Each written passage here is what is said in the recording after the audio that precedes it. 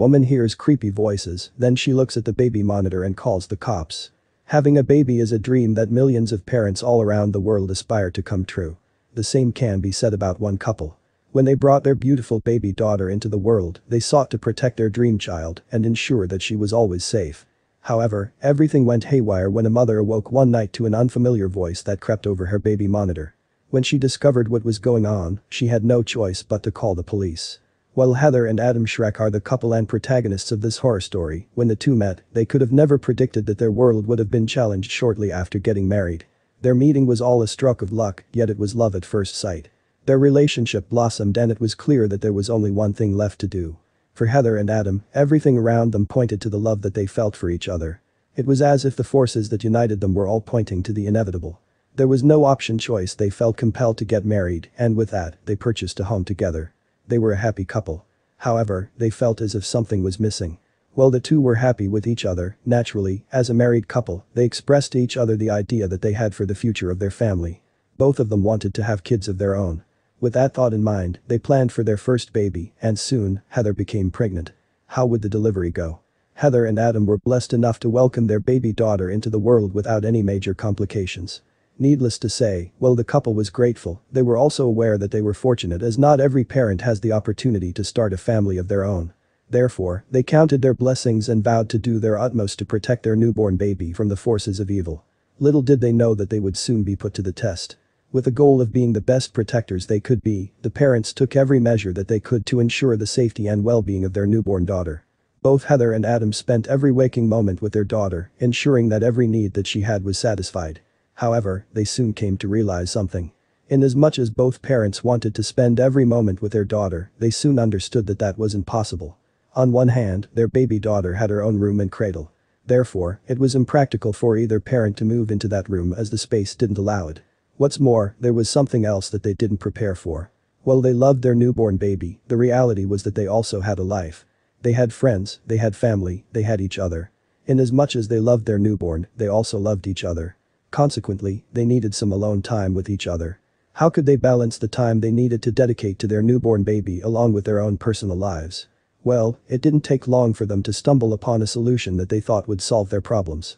Through their research, the couple discovered that there was a baby monitor that afforded them a host of options to keep track of their newborn. They could connect their mobile phones to it and view the video footage through their smart devices. What's more, they could change the angle of the videos and the device's sound remotely. The possibilities were endless. With this newfound baby monitoring technology, they foresaw a stress-free home. With it, the couple could keep the baby in her room, while they would be able to spend time together or even get some sleep. At last, their relationship could return to some relative normalcy. But that wasn't the only thing that the monitor would be able to do for the two of them. What's more, now, they might even be able to invite people over to their home to entertain them. With their baby sleeping soundly in the other room, the baby monitor would alert them if there was anything wrong. Of course, if something were to happen, they would run to the rescue. But the possibilities were endless. There was, however, one small problem. Heather and Adam were no tech experts. However, they did know that technology does, on occasion, tend to fail. For that reason, Heather was worried that the baby monitor might not work when their baby needed their comfort the most. However, those doubts were quickly pushed from her mind when she realized that she could probably hear her baby screaming from anywhere in the house. Still, nothing could prepare the couple for the disaster that they were about to live. With high hopes and big dreams of recovering their personal lives, Heather and Adam purchased and installed their baby monitor. After putting it to the test, they realized that it worked wonders. Every time their baby would cry out, the monitor would transmit the sound over the video, and in no time, they'd be in her room to comfort her. They couldn't believe what would happen. Heather and Adam were extremely happy. At last, they could invite their friends and family members over and have fun, knowing that they could keep a watch over their baby with their monitor. Their infant daughter hardly ever fussed when people were around, so that gave the couple some more time to spend quality time with their invited guests. But that's not the only thing that the baby monitor allowed the couple to do. Thanks to their baby monitor, Heather and Adam could finally start to socialize again. In fact, with it, they could visit other friends' houses and put their baby to sleep in a room while they spent time with their friends. All they had to do was to connect the baby monitor to their mobile service, and they would be alerted if there were any funny business happening in their baby's room. All in all, to the family, it had seemed like the perfect investment. That was until disaster struck. The day that all hell broke loose within their home, Heather and Adam were as happy as could be. Nothing could have remotely suggested that night a calamity. They proceeded with their daily tasks and, when night fell, put their baby daughter to bed in her room. Having done that, they retired to their room and quickly dozed off. They could have never imagined what was about to happen. Having been accustomed to waking up periodically while her child slept, Heather had become a light sleeper. However, that particular night, she found herself having trouble drifting off to sleep. She kept having this uncomfortable feeling in her gut that slowly crept throughout her entire body. She couldn't shake it off, nor could she figure it out. It was that weird feeling you get when something is amiss. What could this mean? As Heather attempted to negotiate the odd feeling that she was having that night, she drifted off into a light sleep, stuck somewhere between rest mode and a semi-conscious state where her ear was open to pick up any cry that her baby daughter would emit that night. To her horror, she would end up hearing something else that would disturb her to the core. During her light slumber, a sound stirred Heather up from her semi-conscious state. She was fully awake. As she gathered her bearings, she assumed that it was her baby daughter putting up a fuss in her room. It would not have been the first night that she would have done this, nor would it be the last, so Heather was already prepared to rock her baby back to sleep so she could go back and get some. What she was not prepared for, however, was the nightmare she was about to wake up to. As Heather's body instinctively prepared itself to roll out of bed to check on her baby, Heather heard something from the baby monitor that had her stop in her tracks. She heard a voice, but it sounded nothing like her baby crying or being fussy. It sounded like another human voice. Who could it be? As Heather's ears pricked up, she could hear the sound of someone through the baby monitor, sounds that she knew that her baby could not produce. Initially, in the daze of the sleep, she assumed that it was Adam who had gone to check on the baby and was mumbling something to himself in the other room. However, as her eyes readjusted to the darkness, she found her husband sleeping soundly next to her. Immediately, fear crept into her body. What was going on? Heather trained ears to the sound. She waited a couple of seconds, and then it came through the speaker again. It was a low, husky voice, that of a man speaking incredibly low, and it wasn't Adam. Her mind went blank as instinct took over. What was she going to do? Inasmuch as Heather felt like she needed to spring off her bed and run into her child's room to see what was going on, she knew that that wasn't the smartest thing to do. If there was in fact someone there, he might attack both her and the child. So, she did what she thought was the best thing to do. In a frenzy, Heather shook Adam violently until he woke from his sleep. With her voice rising in panic, she relayed what she had discovered to her sleep-dazed husband. As soon as he got wind of the severity of the issue, his eyes widened with fear. How could someone have broken into their home? What could they do? Adam and Heather knew that whatever they had to do it quickly, as the voice they were hearing kept murmuring across the baby monitor.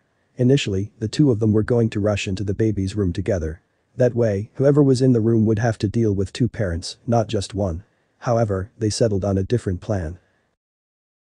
With emotions rising, it was Adam who managed to keep his cool and think rationally.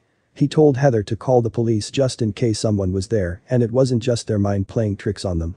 With that, Heather grabbed the phone and dialed the police while he shot up from the bed and sprinted towards his baby's room. He didn't know that his worst nightmare as a parent was just beginning. Having called the police, Heather watched the baby monitor in fear, waiting for her husband to spring into the room. She would be able to witness everything from the video camera installed in the monitor. Fear gripped her like a python, tightening its grip with each passing second. Her baby was sleeping soundly despite the noises being emitted in the room. But was she safe? Adam raced towards his daughter's room. During that burst of speed, there was nothing else on his mind except the safety and well-being of his daughter. He couldn't even internalize how or why this was happening to his family. He just knew that he needed to do something quickly. What would he find when he opened the door? Adam flung open his baby daughter's bedroom door within seconds of reaching it. Without looking to see who or what was in the room, he instinctively sped to the cradle, scooped his daughter in his arms, and then surveyed his surroundings. He was stunned at what he saw.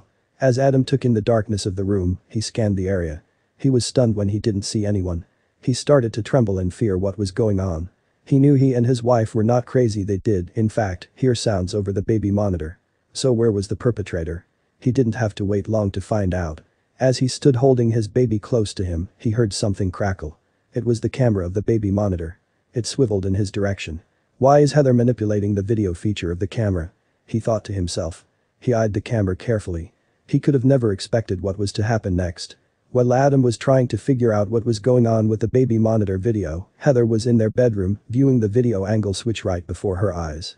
She was equally as perplexed. She wasn't controlling the camera, so how was it moving on its own? Soon, she discovered that things were about to get even worse. Adam stared straight at the lens of the video camera as it finally stopped on him. Then, he heard it. Screaming and shouting through the monitor's speaker.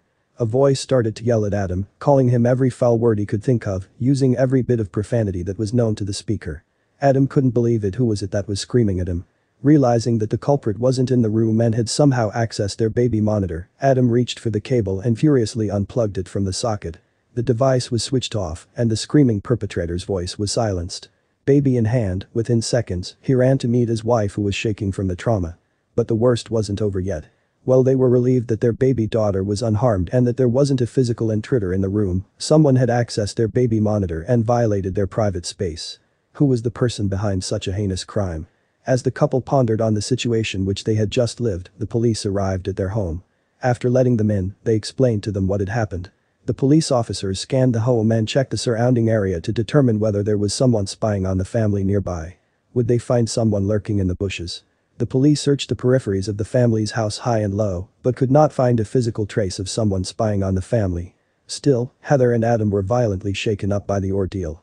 There had to be someone there.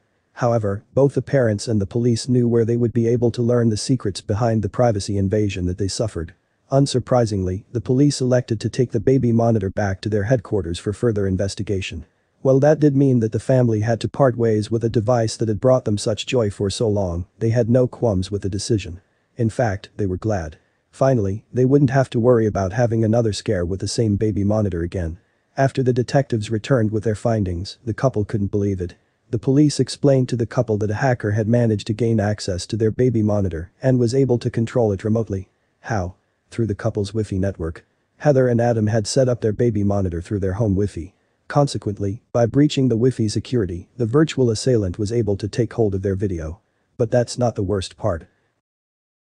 As the couple listened, the police officer indicated to them that there was no way of knowing when the hacker had obtained access to their private network. This was something that greatly unsettled the couple. There was no telling what he could have seen or for how long. There was someone spying their every move inside the house through the baby monitor and they had no clue. However, the couple soon learned something that would change the way they see technology. Heather and Adam discovered that they weren't the only family that this had happened to. There were at least 3 other cases of baby monitors released by the same company that had been hacked. It was a scandal that they had fallen victim to, and there was nothing that they could do about it. When the news broke, the world couldn't believe it. As Heather and Adam's story gained traction, all over the country people expressed their outrage. Baby monitors were supposed to be devices that promised comfort to parents. To think that someone stooped so low to weaponize such an integral part of childcare was unfathomable to hundreds and thousands of people across the country. But not more unbelievable to the victims they happened to. Ever since the incident, Heather and Adam have not been the same. While they are grateful that their baby daughter was unharmed during the incident and that she is in one piece, the psychological trauma from having their personal space violated in such a vile manner is something that they will never recover from.